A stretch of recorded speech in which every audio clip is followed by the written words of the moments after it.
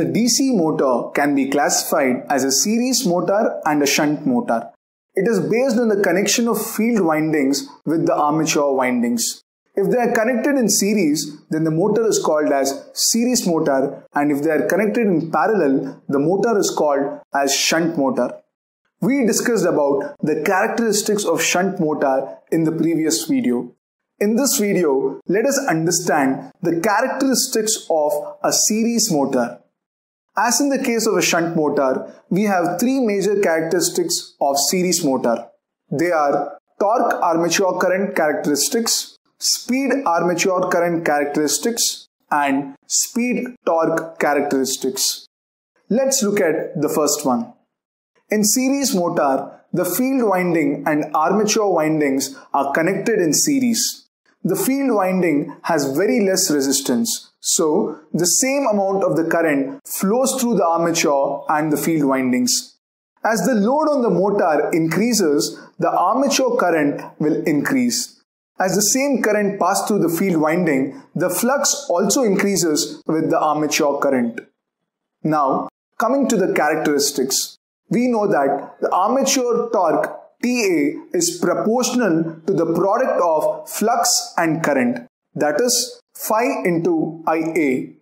But from our discussion earlier, we know that flux phi is dependent on the armature current.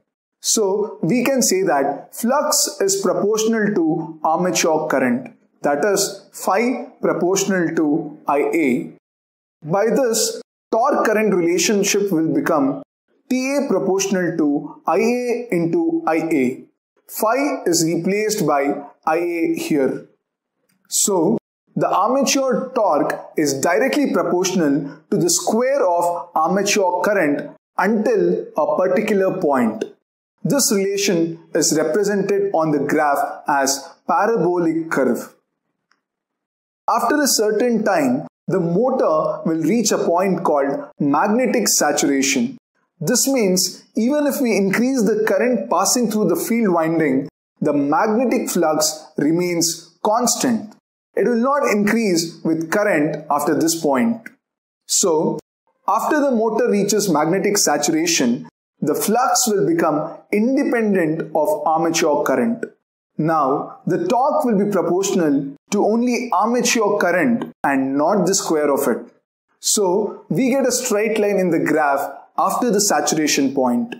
We can also see that graph of shaft torque versus armature current. The values will be lesser than the armature torque. The difference between armature torque and the shaft torque is the lost torque as we see in the graph. So, we can conclude that if we require large starting torque to lift or move heavy masses like we see in the case of elevators, locomotives, hoists, etc., the series motors are ideal. That's about torque current characteristics of series motor. Now, let's move on to speed armature current characteristics. Looking back at the equation for speed, we have the speed N being proportional to EB by phi, that's back EMF by flux. But the variation of back EMF EB is very less for different loads, so it can be treated as a constant. Therefore, we have speed as inversely proportional to magnetic flux. As we discussed earlier, the flux is dependent on the armature current in a series motor. So, speed will be inversely proportional to the armature current. As the armature current increases, the speed of the motor will decrease. This relation is shown in the graph. When we have a case where we have heavy load on the motor, there will be large armature current. So, in this case, as the current is large, speed of the motor will be very less. And it seems logical because on heavy loads, motor will run at less speeds in practice.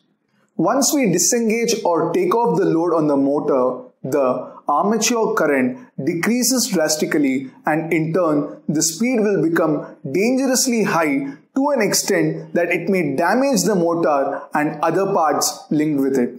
So the series motor should always be started with some mechanical load on it, else we run a risk of damaging the motor and other parts. This is about speed current characteristics of a series motor. Now let's move on to the last characteristics of the series motor, that is speed torque characteristics. Looking at the graph, we can interpret that as the torque increases, speed of the motor decreases. Because as the torque increases, the armature current will increase and in turn increases the magnetic flux. But we have a relation between flux and speed. They are inversely proportional. This means the speed will decrease with the increase in flux. So, at low torque, speed of the motor is high. That's about the speed torque characteristics and also the end of our discussion on the characteristics of a series motor. Summing up, we have three characteristics of series motor. Number 1. Torque current characteristics, which says series motor is the best choice to lift or move heavy loads quickly. And then we have speed current characteristics, which says series motor should always be started with some mechanical load, else it will reach very high speed and damage the motor. At last, we have speed torque characteristics, which says speed decreases with increasing torque. So, these are the characteristics of DC series motor.